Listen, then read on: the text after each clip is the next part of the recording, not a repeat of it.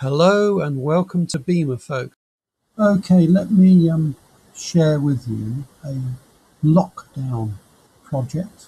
Well, one of them anyway. I've done a couple, keeping myself occupied. I had in the attic an amplifier, Technics amplifier, an SU-V5, and I wanted a hi-fi setup for my den, but the only thing it didn't have is a tuner.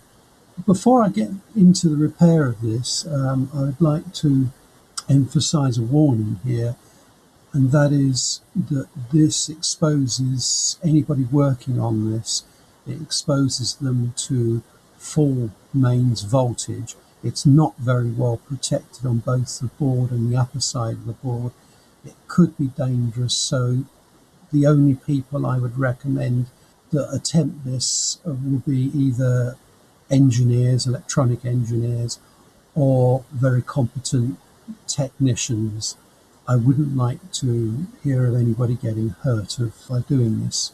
Okay, so so slightly unwisely, I went on a well-known auction site and purchased what I believe to be ST-Z45L, which I deem to be very compatible with this amplifier. About early 1980s, 81, 82. Tuner in excellent condition. Well, lo and behold, a fool in their money is easily parted. No, it wasn't expensive. It was a tenner, but by the time you pay postage and packaging, it's another tenner on top of that. But by the time it arrived, and I believe actually the seller sold it in a working condition, but by the time it arrived, it wasn't working at all. And that is the basis of this repair.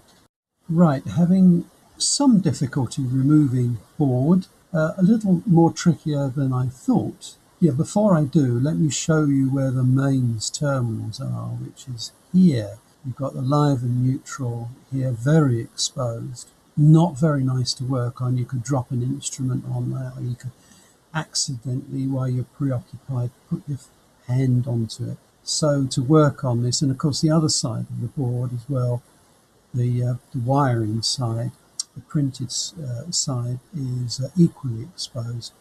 So to work on this, you really need to cover that up first. One of the first things I observed when I had the board in my hand was this scorched area here. But again, we'll go into that in a second. Let me move on to the next slide. Here we are. Now this is what I've done. I covered this with a top of deodorant can spray. Quite effective, and it stopped me just glancing off on those terminals. One of the other things to be aware of, this fluorescent tube display here is very delicate. That was my concern. If it were to be damaged, it would probably write off the repair completely. It wouldn't be worth attempting unless, of course, you've got a second unit and somehow, between the two made one good working unit. Right, I'll move on to the next slide. Okay, to remove the board, it's, as I said, it's a bit tricky. First of all, you need to remove the front panel. You can undo all screws at once and the thing more or less falls apart. But the way I kind of did it was to, on the right hand side here, you've got the on-off switch, and there are two screws tightening that down, so remove those. There's a bracket here holding the fluorescent tube assembly in place. That bracket must be removed.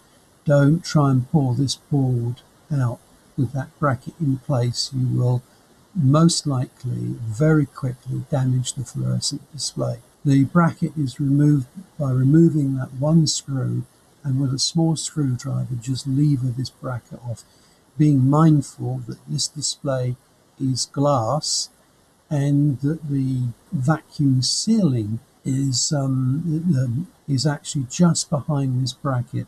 If that were to break, it would ruin the fluorescent tube display. So to remove the front panel, you would, the main switch I mentioned, there's an LED display here with one screw in there. That's worth removing, so both the main switch and that comes away. The bracket I've just mentioned gets removed. then come over to here and undo this screw. Here, this is a red screw, as indeed that one was a red screw. That's a red screw, remove that. And finally, remove that red screw there.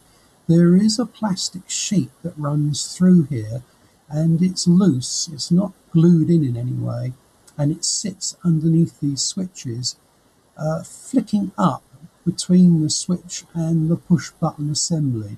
You can see each one has that little uprise, and you can see the plastic here, but that's all one strip, and you need to be mindful that you don't drop and lose that.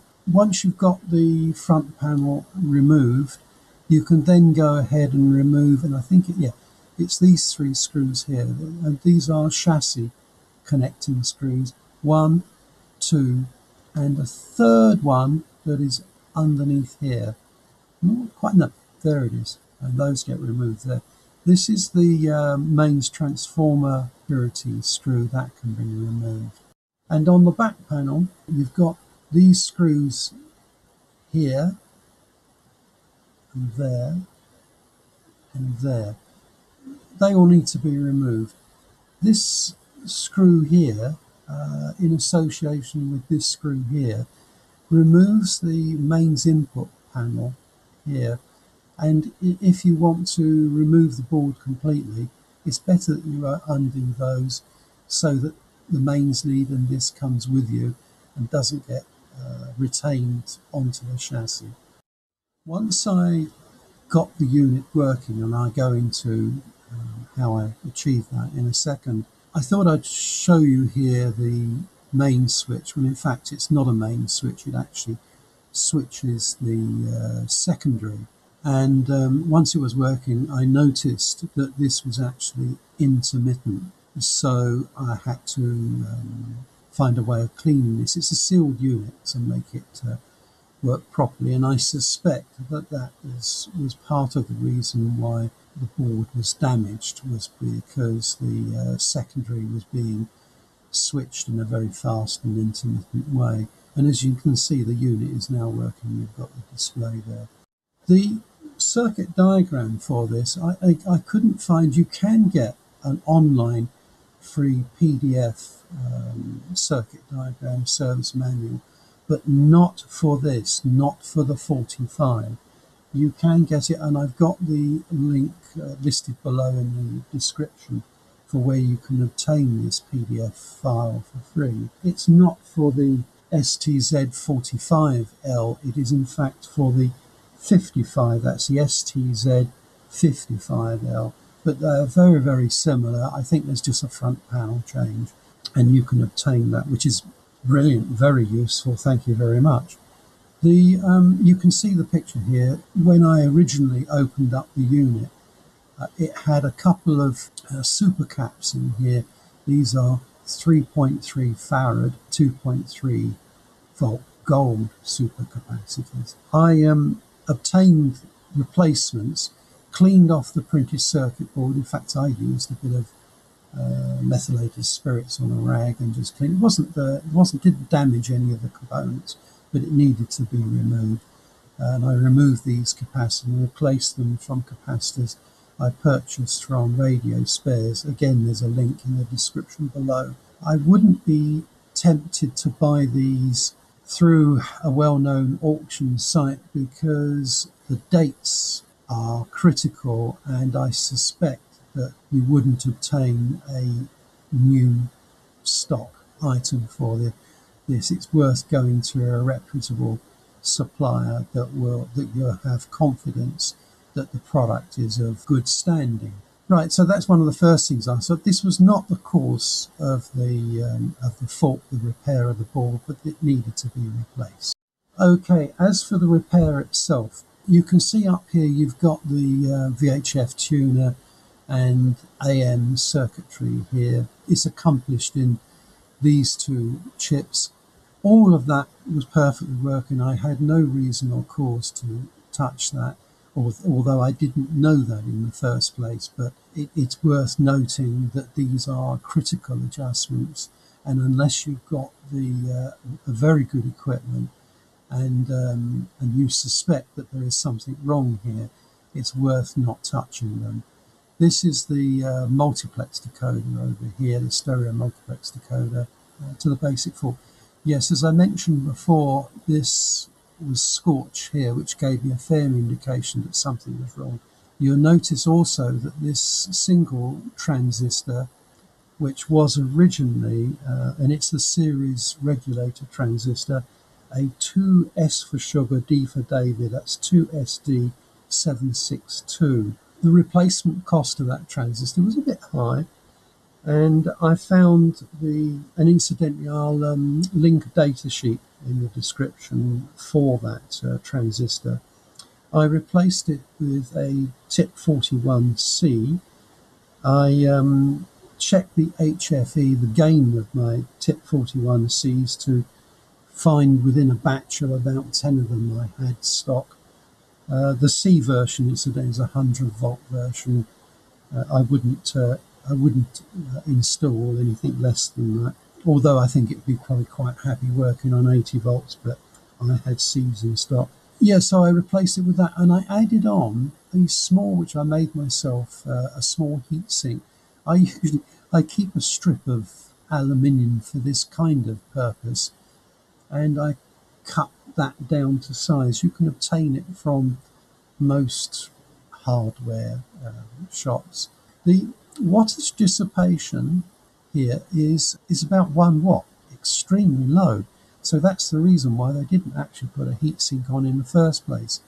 But given what I saw on the board here, when this transistor goes faulty, obviously it has the opportunity and the power source to develop quite a bit of heat. Its drive transistor, which is perfectly okay, is this transistor here, which is Q702. The faulty defective transistor was Q701. The output voltage, which is on the emitter of Q701, should be about 14 volt, unusual voltage level, but about 14 volts DC.